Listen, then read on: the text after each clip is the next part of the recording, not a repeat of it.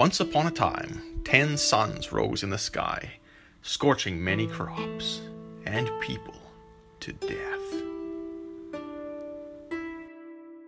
A brave man called Hou Yi came to rescue them. He excelled at archery and shot down 9 of the suns.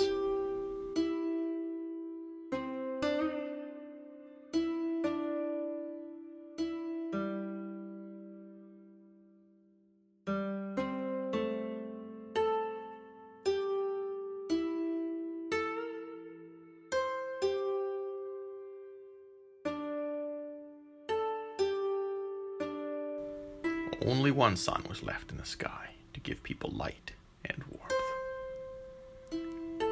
On hearing of his amazing feat, people came from far and wide to admire Yi. Among his admirers was Peng Ming, whom Yi accepted as his apprentice. Even the immortals noticed Hou Yi. One day, the Queen of Heaven came down to earth.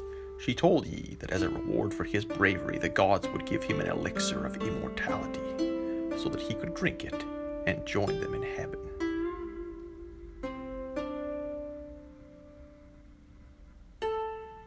But Yi was married to a beautiful and kind woman, Chang'e, who he loved dearly. He wanted to be immortal, but he wanted to spend his life with her more, so he gave the elixir to his wife and asked her to hide it away. But Peng Ming broke into Yi's house while he was away and demanded the elixir. Chang'e couldn't fight him, but she wouldn't allow such a man to have the elixir.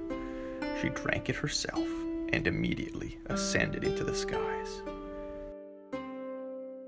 When Hou Yi didn't find his wife at home, he went looking for her.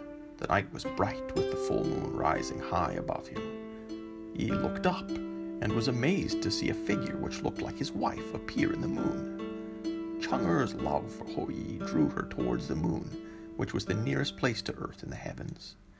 Upon realizing what had happened, Hou Yi brought her favorite foods, cakes and fruit, out in the moonlight to share with his wife. On hearing the story, many people participated in bringing their offerings to the moon.